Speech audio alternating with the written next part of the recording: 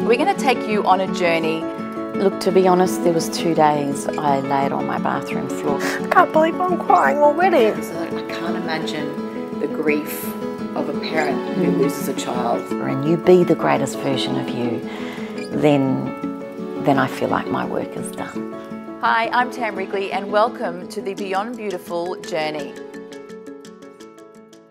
Jackie Gillies, welcome to the show. Thanks for having me. And your new book is out now in all fabulous bookstores. It's a Booktopia and Dimmicks and some great Robinsons.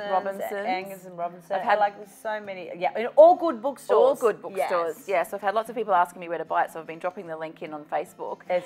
But tell me all about the book and what drove you to put your life down on paper. I'm a manifestor, so I believe your thoughts create your experiences, and I've been doing vision boards for the last, I'm 38, but I think I look pretty good for 38. Yeah, I don't know, I'm just thinking about the times.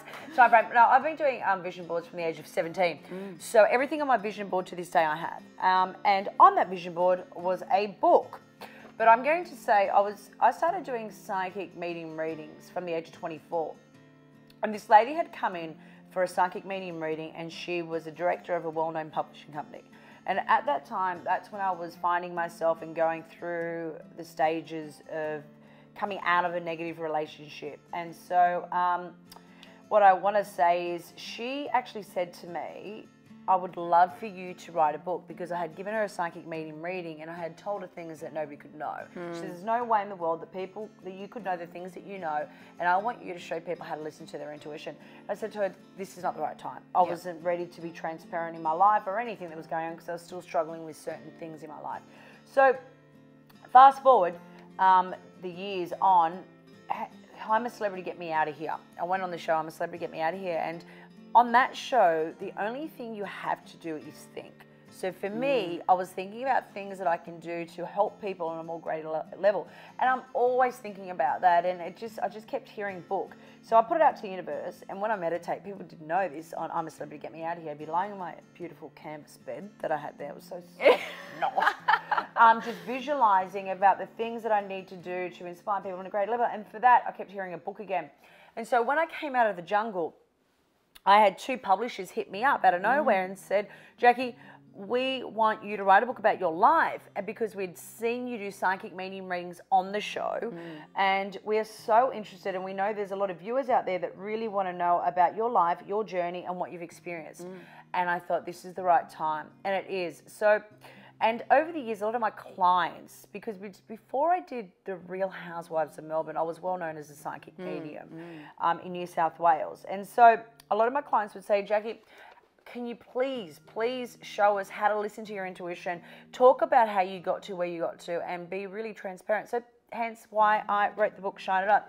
And I will say, when I went with Sophie from Hachette, because she reads energy, she's into the energy, she's a yoga teacher, and so it's almost like the universe put me there, or put me there with her. So the energy synchronized up. And so the way I wrote the book was, I just I'm a good talker, and I'm good at explaining how to move from a certain stage in your life to another stage. And I knew that my clients wanted to see how it is that I listen to my intuition, but also my life's journey. And so hence the book, Shine It Up. One of the things I loved that you talk about, and you touched on, I think a lot of still relevant topics today, but that were going on when you were a child. And one of them was bullying at school.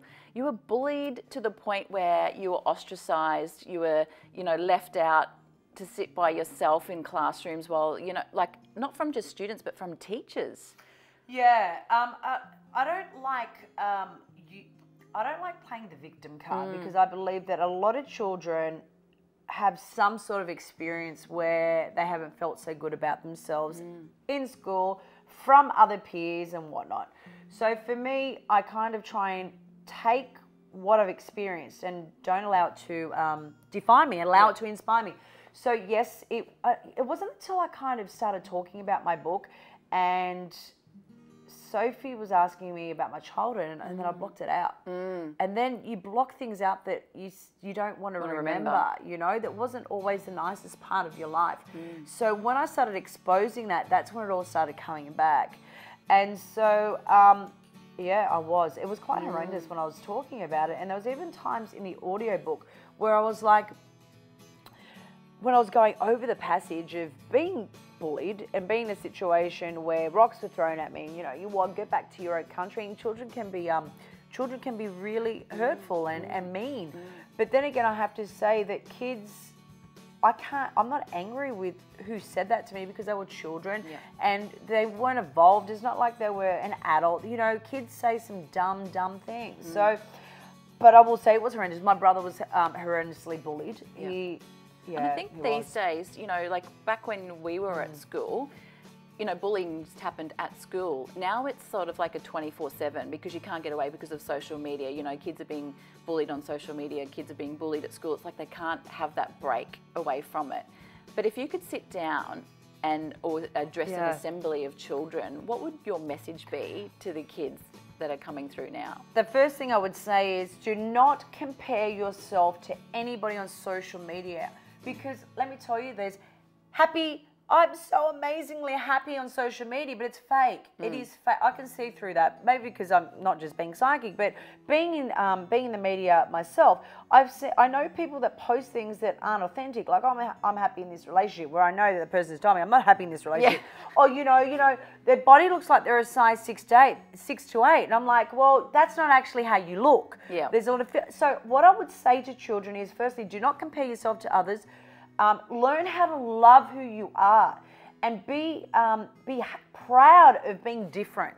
Because so many children, what I find is, since the birth of social media, it's almost like, because everything's instantaneous, you don't have any time to process life, because what you're doing is you'll go to school and you look at the social media, and it's there, everything's there.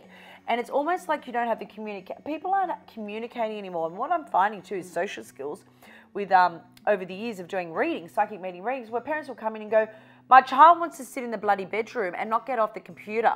And I'm like, that's because of the birth of social media. But also, I feel like it's a parent's job as well to say, you are not going to be sitting in the bloody room, because I know parents that allow their children who are 6 and 7 and 8 to sit on an iPad. And I understand now we're in a time where people are going to allow your children to have the iPad, because that's not how you watch movies and whatnot. But I feel like there's got to be a monitored time, and they're not doing that. And they'll they come just think they're putting it there to shut them up. And I know, or a 6-year-old that's sitting in their room, who knows who they're bloody speaking to, because that can also be a dangerous thing. And then some parents aren't monitoring it, because they go, well, they're just watching this little movie, but then you've got these other apps that can just filter into that. So you've got to be very aware of what's going on. But social media, I believe, is a positive and a negative. And I was just watching the morning show this morning, and what I heard statistically is that there is mental health issues with suicidal people. It's 1 in 4. Yeah, it's shocking. And I believe that social media has a big part of that. Yeah. That's something that you touched on in your book too. I think there was a sentence in there where you, I think with the whole bullying, and you put the leather belt around your throat, and you were at that stage, and then there was another stage, I think, with Paul, a bit further down the track. I guess, can you sort of elaborate on that a bit more? Being bullied, I used to go home and cry, and because I'm Croatian born, but my parents integrated very well with the Australian culture. My dad worked in the mines, and we had a lot of Australian friends. My dad was still very strict growing up, but I had a lot of Australian friends too. That was primarily who my friends were, but I had a lot of friends in, say, Sydney that only kind of associated with the Croatians or the Italians, like more the Europeans, and there was no really Europeans in the school that I went to. And so being bullied and coming home and going, this is all too much. When I look back at that, I didn't want to I wasn't in a place where I was going to take my life. I just was angry and frustrated, but I knew what the moment of despair would be like for somebody that just doesn't want to be here, because in that moment it was like, I don't want to be here. Could I have went the next level and done something? Maybe, yes. But I just remember just doing that to myself and wanting to just not be here. And I'm feeling that pain, I didn't want to feel that pain anymore. And I understand how people can feel that they don't want to be here. Do you know what? Doing psychic medium readings, again, I have to come back to this, that I believe that every human being has had a thought somewhere in their life where you go, it's all too much. Not that they're going to do anything. There's people that do something and there's people that don't. Yep. But we can get help. You need to ask for help. And I didn't ask for help. I just felt like I was going to be okay. And obviously there were times that I wasn't okay. Yep. And that was a kind of a bit of a turning point where one day I came back to school and I went, I'm not putting up with this anymore, and I started giving it back. Like if somebody said something to me like, oh, well, get back on, go back to your own country. Yeah, I think you took back, you said something about taking back your power. Oh yeah, I took it back, all right. Yeah. When somebody said, like I remember this one guy, he kind of tapped me on the backside, I grabbed his arm and like went like that and pushed him. I've never been to fight in my life, but I knew how, I was doing karate, as we all know. So I knew how to defend myself, but I remember just doing that, and I was like giving it back. And I remember kind of going up the stairs and this other guy was, I think he lifted my skirt or something up, and I just kind of turned around and whacked him on his arm. And I thought, no, how dare you? And maybe that's the wrong thing to whack him, but how dare he do? And it's not. I'm not telling people to go out there and do that. That's not what you should do. But it was a point that enough was enough. Yeah. And I remember saying once when somebody said to me, "Oh, you will go back to your own country," something along the lines like, "I'll go back to England, you convict, and put your shackles on." But I thought, oh my God, that sounds ridiculous now, say that. But really, we're all from somewhere. We're not all Australian, you know what I mean? We're from somewhere. But yes, it was horrendous, but I took my power back. And let me tell you, when I started giving it back, they stopped. So Jackie, in your book you talk about a lot about, or there's a chapter about toxic relationships and friendships. Yes. One of them was a boyfriend called Paul. Yes. And he sort of, I think, took a lot of your energy away and took a lot of your shine away, I guess, and, controlling, told you what you could do, where you could go, all that sort of stuff. And there's a lot of women out there, or even men, that are in those types of relationships now. What sort of message could you give them about, I guess, how to break free? Because a lot of them, I think, are the fear of the unknown, fear of what's going to happen.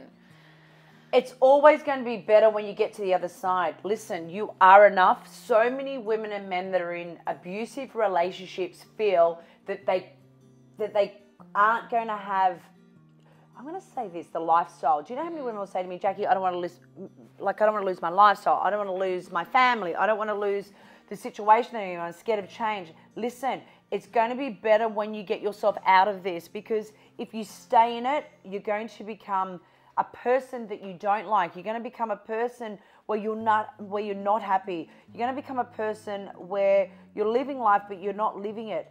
And I have to say, when I was in it, what I did was, this guy was very good, and I know the listeners are going to connect with this.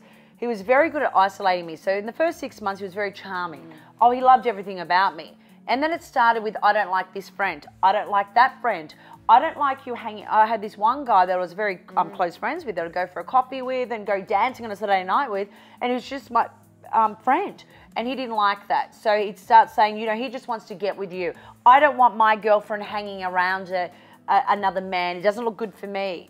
And so the first thing they'll start doing is they'll be charming in the beginning, and then they start isolating you from your friends. So what happened was it started being all about him, and there was no more friends left because it was all about him. Yep. But it was done very slowly. So when I was losing myself in that moment, I didn't see it coming. So a lot of the time when it's happening, women aren't seeing that it's coming, but their friends are, their family are seeing a difference. So it wasn't until I was crying on my bed and I said, why is it, universe, God, that I'm going through this? I was bawling my eyes out. I said I was the good girl. I listened to my parents. This is my first love. And I said, no, listen to him. And ironically, he was going out cheating on me, but I knew that. But I didn't want to admit that to myself, right? It was better to stay in this relationship than go and try and find somebody else, because I didn't love who I was. I had lost all my self-worth. And I lost my self-worth because he was making himself feel better, that he was higher and better than me. So it was almost like my insecurities started coming out, and I'm not going to get anybody better than him. I remember this one time he said to me, I was born under the star, and I'm always blessed, and all my friends are jealous of me. And I used to think, maybe he's right. Maybe I'm lucky to have him. But in the beginning, I was the one that was confident and strong, and he just wanted to bring me down because he knew that if he didn't, I wouldn't sit in this relationship. So he chipped away and chipped away and chipped away until that time I was on that bed crying. And what I want to say to any women or men out there, you can get out. Be strong. Nobody has the power of you emotionally. Nobody has the power to take that away from you, and you're still in there. Don't allow insecurities to hold you back. There are people out there that have gone through what you've gone through, and there is help available. And for me, how I got out of it, I had to start looking at what wasn't working in my life.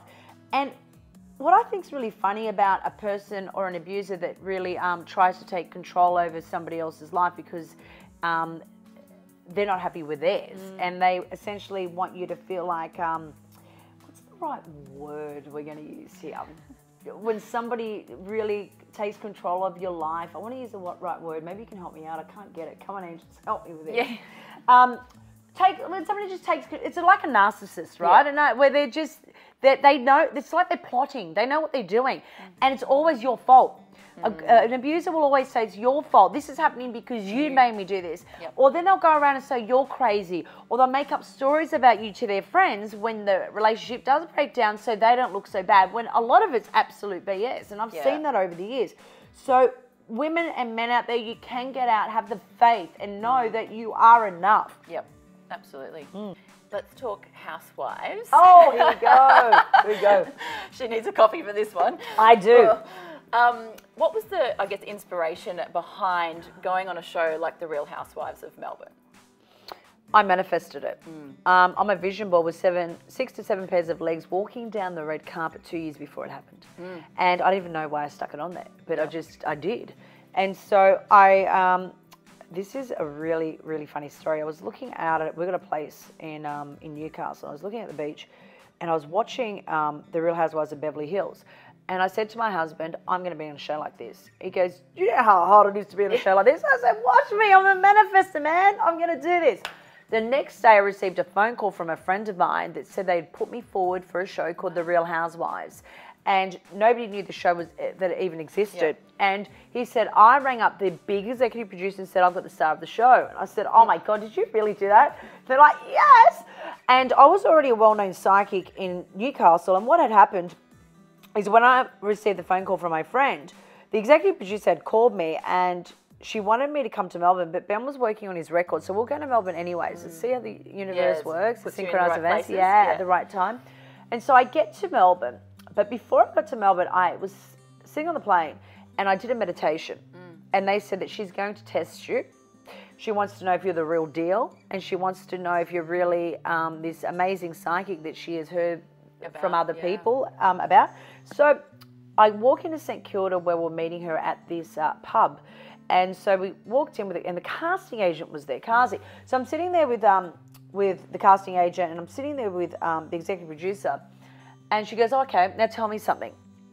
And I looked at her and said, I don't like to be tested, and I don't do my readings to be tested. You either, I don't do that. And I don't do cold readings either. Because I don't waste my energy on trying to prove what I do to anybody. Your faith, and you'll get there when you get there. And that's how I see life for other people in there, whatever they believe in. So for me, I was like, I'm not going to be tested. So I'm sitting there and I hear the angels. They start talking to me. So I said to her, you've just broken up with your partner, and I named him. And I said, you've got 2 children. I said, everything's going to be okay. She's not a Googleable woman. Let me tell you, she's not even on social media. And she just looked at me and she goes, what? And I said, you're going to be okay. And she just had separated a week prior to that. And I said to her, and your grandfather's here. And I named him. She said, that's not his name. His name's David. I said, no, his name's Joseph. I said, because he's standing right behind you. And I'm chatting with the man. And she goes, that's not his name. So we're going back and forth. And unbeknown to me, she walks into the toilet, rings her mother up and says, Mum, what's that grandfather's name? And she says, David. And then she goes, is that his real name? She goes, yeah, that's David. And then she goes, no, actually, on his birth certificate, his name is Joseph. That's the name I told her who was standing there, Joseph. She goes, what? She goes, why didn't you tell me that? She goes, because he was a Holocaust survivor, so he changed his name. And she just came out, she was crying. She goes, how do you know that? I said, because I'm psychic and I speak to spirit. And she said, you're already on the show anyway. She said, from even when you walked in, I could see your energy.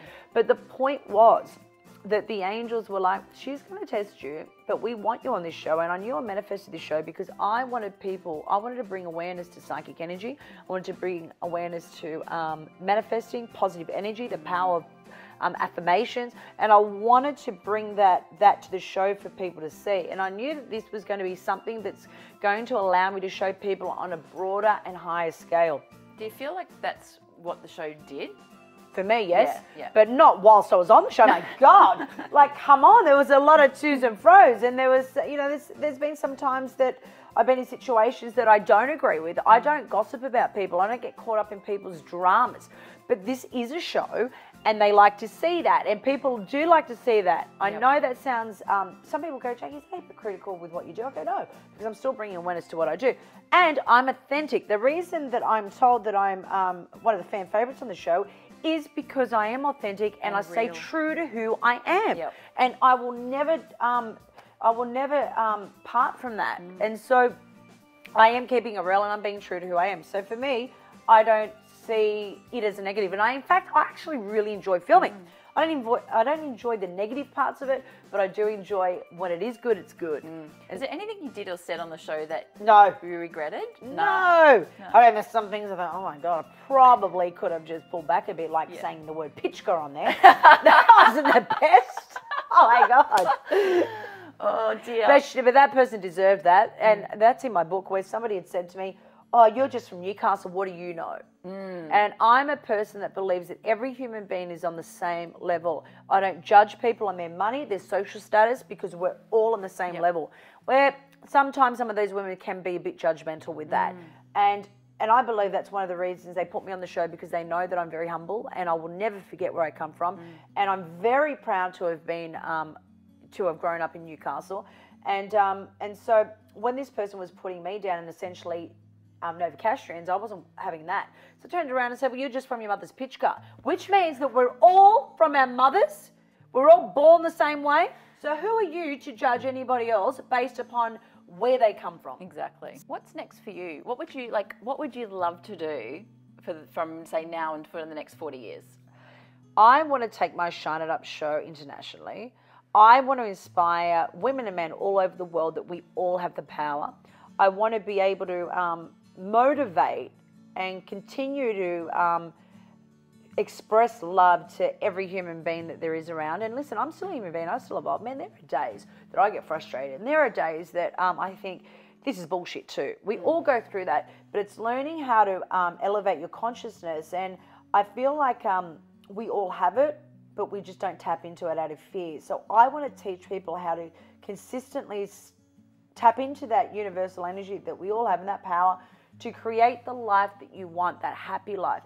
The thing is that I want to say also about manifesting is that if you're not manifesting with the right intent or according to the highest good, that means the highest good of all, you're not going to get those things that you're asking for.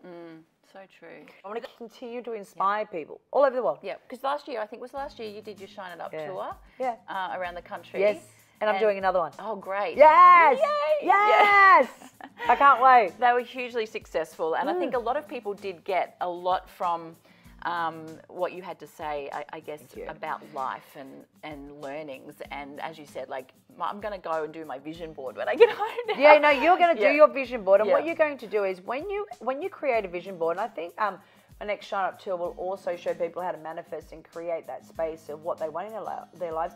You have to actually believe that that's your heart's desire. You know, so many people say, Jackie, I want that beautiful house, you know, that's got 10 bedrooms. And I'm like, do you want that house for everyone to look at you and go, look at her house, it's amazing? Or do you want the house because you want it to be filled with laughter and joy with your friends and children and kids? What's the intent that's the intent. Then you'll receive that. That's truly your heart's desire. But if you're doing it with the wrong intent, you're not going to have it. So I really want to get involved in showing people how to manifest that. But yes, do your vision board, but make sure that you'll be fine. You do everything with the right intent anyway. I can feel that, girl. Thanks, love. All right, we're going to have a little game to close off. Let's game it up, girl. Let's game it up. All right. So then I'm going to ask you some questions and you just got to fire off some answers. What TV character is your spirit animal? Ooh, there's so many. I'm going to have to say a dog. I'll tell you why. Because dogs, energetically, unconditional love, and they're just so beautiful. I love dogs. I had my little Chloe that's passed away. I loved my little Dobie. Oh, was it Doberman? I grew up in German Shepherds and Dobies, What would you be doing if you weren't doing psychic abilities and being on the Housewives? Don't know. Because it was always there. It was always your ingrained in me, it was innate in me, and I believe that it's never going to go away. Do you know, I will say this, even if I said that I'm never going to do a psychic reading again, I can't not do it. No. There was a time when I was angry with the universe and I said, I'm done with this for the moment, when I was going through that situation of trying to remove myself out of a toxic relationship. And I'm telling you, I just kept hearing the messages. Go and tell them, shine it up, girl. I was like, this is bullshit. I need to be shining up for myself. Yes. But that never goes away. So I can't answer that because I believe that I was always going to be doing this. Who was your first celebrity crush? Tom Cruise. And I did like The Rock. But he's not, but he's not as good looking as my papa there. Over there. Are you, Bobby? No, Tom Cruise. What was the last thing you Googled? I do love Tom Cruise, by the way, too. Oh God, what did I Google? Oh, I Googled Croatia. Yeah, I did. Croatia, yeah. What's the most embarrassing thing that's ever happened to you on set or on the show? I'm just trying to say. Oh God, embarrassing.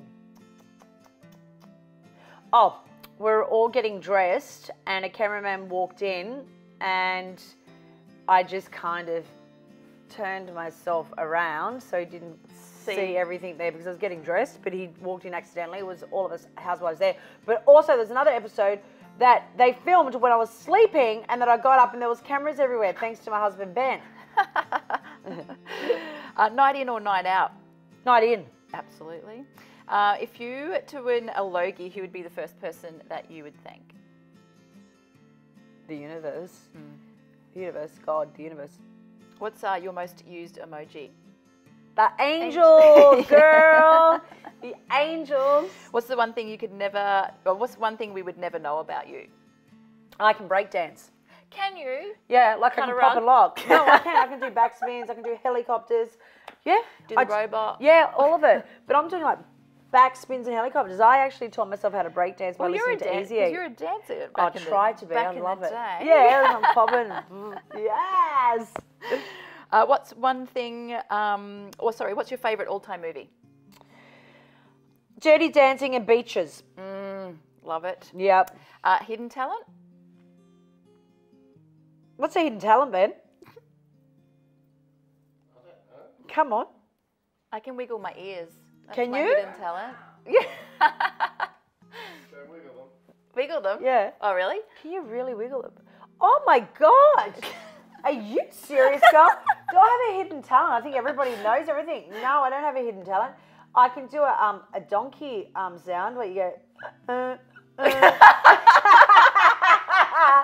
You know why? Because my father, when he had found out the guy that I was going out with, that guy that I went through that toxic relationship with, he goes, oh, he's just a donkey. He's a muggeruts, which means a donkey. And so I what's the last TV show you binged watched?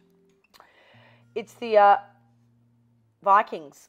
Oh, I haven't watched that one yet. It's good. Yeah. The gods. The gods. Thank you so much for coming on the show. Can I just say this? Yes. Thank you for having me. And, you know, it's a blessing that you've asked me to come on your show. And I just feel I'm inspired by you too. Can I say that? Because you're so... your interview, the way you interview, you make people feel really good about themselves, and you make people. No, but you do. I'm and not like you, Oprah Winfrey of Australia. No, but you can be, girl. You can do anything you choose to do, girl. But I feel like you bring out, you make people feel comfortable, and I thank you for that. Thank you. I thank you. Well, have a great tour. Thank you. God bless.